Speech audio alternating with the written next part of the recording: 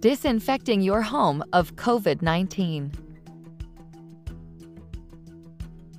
Someone in your household has a COVID-19 infection.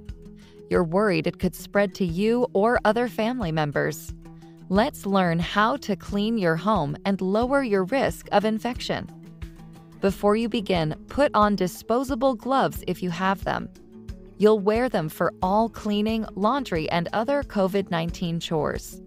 Then, when you're done, throw the gloves away and wash your hands immediately. If you use reusable gloves, don't use them for anything except COVID-19 cleaning. First, you need to clean the things that people touch a lot.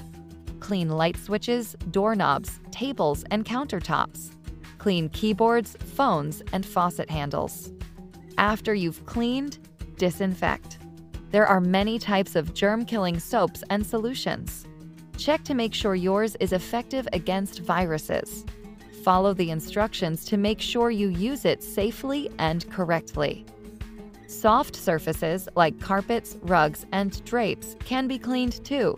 Use soap and water or special cleaners made for these items. You need to do laundry too. A sick person's laundry can be washed with everyone else's clothes. Don't shake the dirty laundry when you pick it up. Put it in the washing machine. Use the warmest water setting that won't harm the laundry. Then, clean and disinfect the hamper. Finally, keep a lined trash can that only the sick person uses.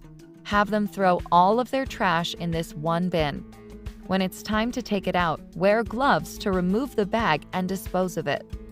By following these tips, you can limit the spread of the virus.